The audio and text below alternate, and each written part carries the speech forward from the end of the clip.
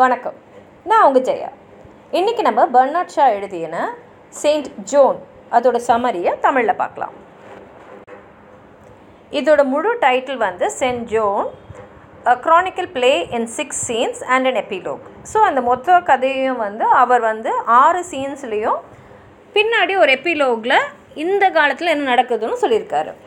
இதோட பேக்ரவுண்ட்னு பார்த்தோன்னா 100 வருஷ போர் நடந்தது இல்லையா, இங்கிலாந்துக்கும் ஃப்ரான்ஸுக்கும் நடுவில். அந்த சமயத்தில் நடந்த ஒரு நிகழ்வை தான் அவர் இதை கதையை எழுதியிருக்காரு. இது உண்மையாக நடந்தது தான். 1422 என்ன ஆயிடுச்சுன்னா, ஃப்ரான்ஸ் நாட்டு அரசரான கிங் சார்லஸ் VI வந்து இறந்துடுறாரு. அவருக்கு அடுத்தது வந்து ராஜா ஆக வேண்டியது சார்ல்ஸ் VII. ஆனால் அவரால் ராஜா ஆக முடியல. ஏன் ஆக முடியலைன்னா, அவருக்கு எந்த இடத்துல முடி சூடணுமோ அந்த கெத்தீட்ரல் வந்து ஆர்லியன்ஸுன்ற ஒரு இடத்துல தான் இருக்குது. அந்த ஆர்லியன்ஸ் இப்போ பிரிட்டிஷோட கண்ட்ரோலில் இருக்குது. அதனால் என்ன ஆயிடுச்சுன்னா, ஃப்ரான்ஸ்கே 7 வருஷம் ராஜா இல்லாமல் இருக்குது. இந்த சமயத்தில் தான் இந்த ப்ளே வந்து ஆரம்பிக்குது. என்ன ஆகுதுன்னா, இப்போ வந்து 1422 சார்ல்ஸ் VI இறந்துடுறாரு. 7 வருஷம் அங்கே யாருமே ராஜா இல்லை.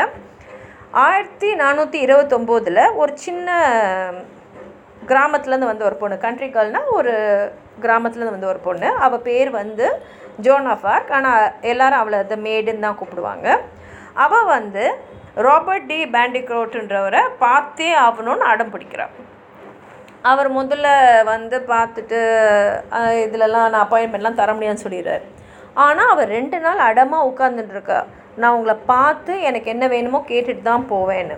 அப்போ என்ன அதிசயம் நடக்குதுன்னா, அந்த 2 நாளும் அந்த இடத்துல இருக்கிற எந்த கோழிகளுமே வந்து முட்டை போடலை, மாடுங்க வந்து பால் தரலை. இதெல்லாம் ரொம்ப அதிசயமாக அவருக்கு இருக்குது. அதனால் அவர் என்ன சொல்கிறார், சரி இந்த பொண்ணுக்கிட்ட ஏதோ ஒரு அதிசயம் இருக்குது, அவள் என்ன தான் கேட்குறான்னு பார்க்கலாமேன்னு கூப்பிட்ட உடனே அவள் என்ன சொல்கிறான்னா, எனக்கு கொஞ்சம் குதிரைகளும், எனக்கு வந்து போர் வீரருக்கான உடைகளும், எனக்கு சில சோல்ஜர்ஸும் வேணும்.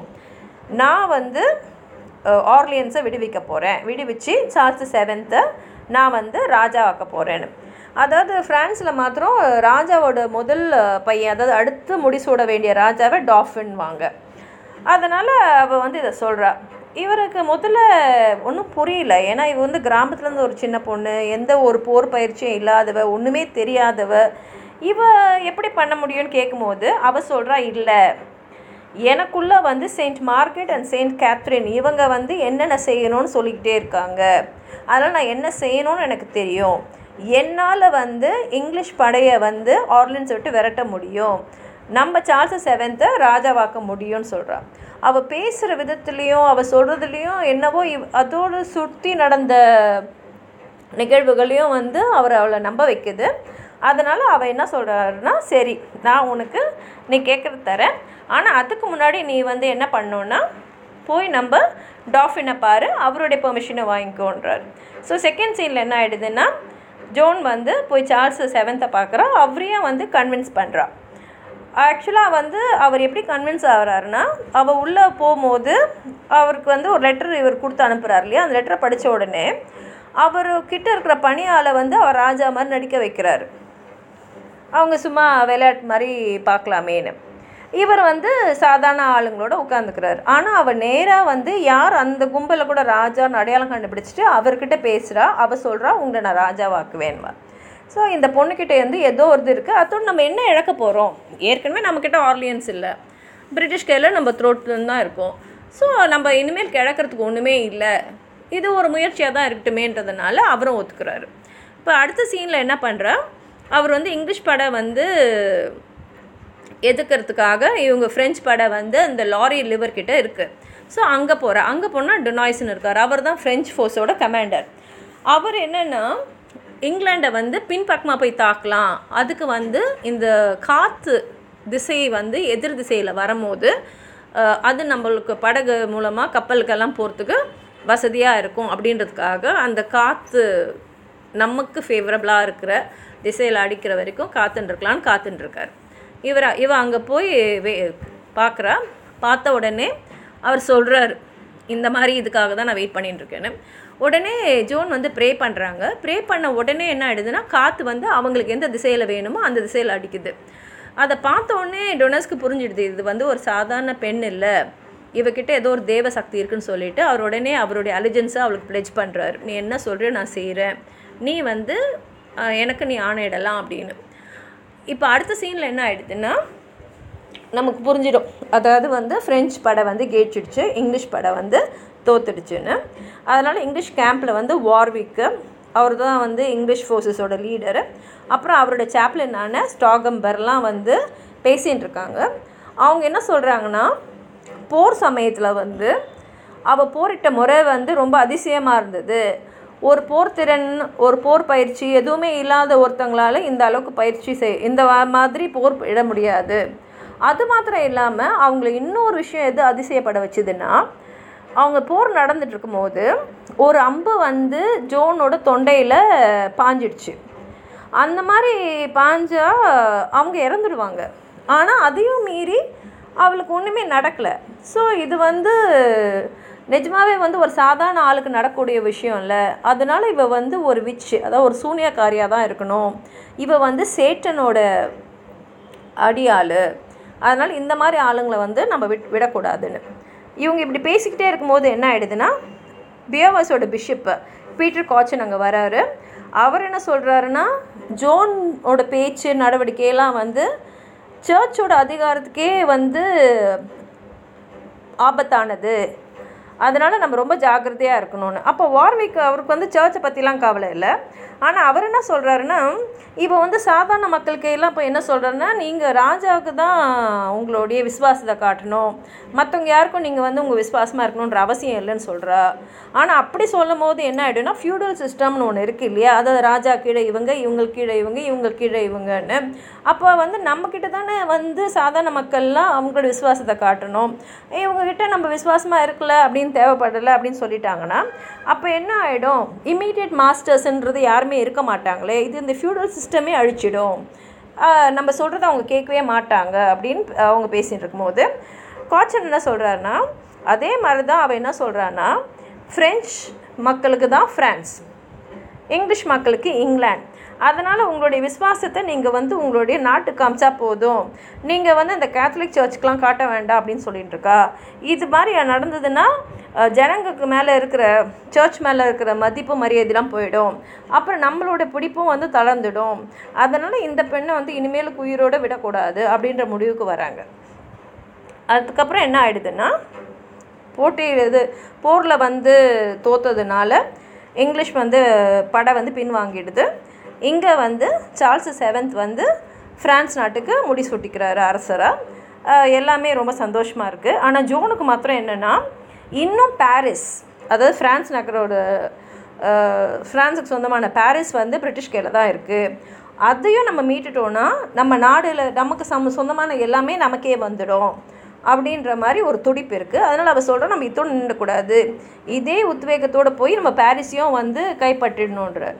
ஆனால் டாஃபினுக்கு என்னென்னா, பாரு நம்ம ராஜாவாயாச்சு, நம்ம நினச்ச ஆர்லின்ஸ் நமக்கு கிடச்சிச்சு, இதுவே நமக்கு போதும், இதுக்கு மேலே என்ன அப்படின்ற மாதிரி இருக்கார். டுனஸ்க்கும் வந்து அடுத்த போர் உடனே பண்ணுறதுனா எப்படி அப்படின்ற மாதிரி ஒரு யோசனையும் இருக்குது. ஏன்னா போருக்கு அப்புறம் சோல்ஜர்ஸும் வந்து கொஞ்சம் களைப்பாக இருப்பாங்க. அதோடு இத்தனை வெற்றி அடைஞ்சிட்டு அப்புறம் அடுத்து தோல்வி ஆகிடுச்சுன்னா என்ன ஆகும் அப்படின்ற ஒரு பயமும் இருக்குது. ஆர்ச் பிஷப்புக்கு எப்படின்னா, ஜோன் வந்து ரொம்ப தற்பெருமை உடையவளா, ரொம்ப ஒரு அதிகாரத்துக்கு கைப்பற்றதுக்காக கூடிய ஒரு ஆளாக தோன்றுறாரு. அதனால் அவங்க என்ன சொல்லிடுறாங்கன்னா, இல்லை இப்போ போர் வேண்டாம் அப்படின்ற மாதிரி சொல்கிறாங்க. ஆனால் ஜோன் வந்து பிடிவாதமாக இருக்காங்க, இல்லை நம்ம வந்து உடனே போர் புரியணும், எனக்கு நம்பிக்கை இருக்குது அப்படின்னு. அப்போ அவங்க என்ன சொல்லிடுறாங்கன்னா, அப்படி நீ வந்து போர் புரியதா இருந்தால், ஒருவேளை நீ தோற்று உன்னை வந்து எதிரிங்க வந்து பிடிச்சிட்டாங்கன்னா நாங்கள் யாரும், அதாவது ஸ்டேட்டோ இல்லை சர்ச்சோ மிலிட்ரியோ யாருமே வந்து உன்னை காப்பாற்றுறதுக்கு வரமாட்டோம், இதுதான் உன் நிலைமை, இதை மட்டும் நல்லா புரிஞ்சுக்கோ அப்படின்னு சொல்கிறாங்க. ஜோனும் அதுக்கு ஒத்துக்கிறா. ஸோ அடுத்த சீன் வந்து 9 மாதம் கழித்து வருது. இதில் நம்ம என்ன புரிஞ்சுக்கிறோன்னா, ஃப்ரெஞ்ச் படை வந்து தோத்துடுது, ஜோனை வந்து அவங்க பிடிச்சிடுறாங்க, அவளை வந்து விசாரணை பண்ணிக்கிட்டு இருக்காங்க. இப்போ சீன் ஆரம்பிக்கும் போது ஜோன் வந்து நின்றுட்டுருக்காங்க, அவங்களுக்கு ட்ரையல் நடக்குது. எல்லாருமே வந்து சொல்கிறாங்க ஜோன் வந்து ஒரு விட்ச் தான்னு. அவங்க அவளை கட்டாயப்படுத்தி ஒத்துக்க வைக்கிறாங்க. ஆமாம், எனக்குள்ளே கேட்குற குரல் வந்து சாத்தானோட குரல் தான், அது வந்து செயின்ஸோட குரல் இல்லைன்னு ஒத்துக்க வைக்கிறாங்க. அதனால் ஜட்ஜும் என்ன பண்ணுறாருன்னா அவள் லைஃப் லாங் வந்து ஜெயிலில் இருக்கணும்னு ஜட்ஜ்மெண்ட் எழுதிட்டார். ஆனால் ஜோனால் அது ஏற்றுக்க முடியல. ஏன்னா அவளுக்குள்ளே கேட்குற குரல் வந்து Saint Margaret and Saint Catherine தான் நல்லா தெரியுது. அதனால் அவள் என்ன பண்ணிடுறா, அந்த தீர்ப்பை வந்து கிழிச்சு போட்டுறான். கிழிச்சு போட்டவுடனே எல்லோரும் என்ன சொல்லிடுறாங்கன்னா இவள் விச் தான், அதனால தான் அவள் இது மாதிரி நடந்துக்கிறா, அதனால் இதை எடுத்துன்னு போய் உயிரோடு கொளுத்திடுங்க. ஏன்னா அந்த காலத்தில் விச்சஸ்க்கு அதுதான் தண்டனை. அவங்க சூனியக்காரின்னு தெரிஞ்சதுன்னா அவங்கள ஒரு இடம் இருக்குது, அந்த இடத்துல எல்லா மக்களுக்கு முன்னாடி வச்சு கொளுத்திடுவாங்க. அப்படி பண்ண உடனே அதுதான் தீர்ப்புன்னு ஆகிட்டோன்னே ஜோனை எடுத்துன்னு போயிடுறாங்க. ஜோனை வீரமாக போகிறா, நின்றா, அவளை கொளுத்துறாங்க. கொஞ்ச நேரம் கழித்து அந்த கொளுத்தினவர் ஒருத்தர் வந்து அரசர்கிட்ட சொல்கிறாரு, நாங்கள் ஜோனை கொளுத்திட்டோம், ஆனால் அவங்க இதயம் மட்டும் எரியவே இல்லை, அது அப்படியே இருக்குது அப்படின்றார். ஸோ இதோட வந்து அந்த 6 சீன்ஸ் முடிஞ்சிடுது. இப்போ எப்பிலோக் வந்து எப்படின்னா ஒரு 25 வருஷம் கழித்து நடக்கிற மாதிரி. அப்போ ஜோன் வந்து திரும்பி வந்து அரசரை பார்க்குறாங்க, அதாவது சார்ல்ஸ் 7th. அவள் மேலே யார் யாரெல்லாம் பழி போட்டாங்களோ அவங்கெல்லாம் வந்து கோர்ட், அதாவது அடுத்த கோர்ட் வந்து ஜோன் நிரபராதி, நீங்கள் தான் தப்பு செஞ்சுருக்கீங்கன்னு சொல்லிட்டு அவங்களுக்கெல்லாம் பனிஷ்மெண்ட் கொடுத்துருக்குற டைம் அது. அதுக்கப்புறம் அதோட அந்த எப்பிலோக் முடியுது. இப்போ வந்து 1920. இப்போ என்ன ஆகிடுதுன்னா எல்லாருக்கும் புரியுது, நம்ம வந்து எரிச்சது வந்து ஒரு சாதாரண ஒரு பொண்ணை இல்லை, அது ஒரு செயின்ட், ஒரு தேவமங்கை அப்படின்னு சொல்லிட்டு சர்ச்சும் வந்து அதை ஒத்துக்கிட்டு அவங்கள செயின்ட்ஹுட் கொடுத்துட்றாங்க. இப்போ என்ன ஆகிடுதுன்னா ஜோனுக்கு சக்தி இருக்குது, திரும்பி வந்து சாதாரண மனுஷியாக ஒரு உலகத்தில் மற்றவங்களோட இருக்கக்கூடிய சக்தி அவளுக்கு வருது. அதனால் ஜோன் வந்து சுற்றி இருக்கிற எல்லாரையும் கேட்குறாங்க, நான் திரும்பி வரவா, உங்களோட வாழவான்னு. ஆனால் அதை கேட்குறவங்களுக்கு அதால் ஏற்றுக்க முடியல.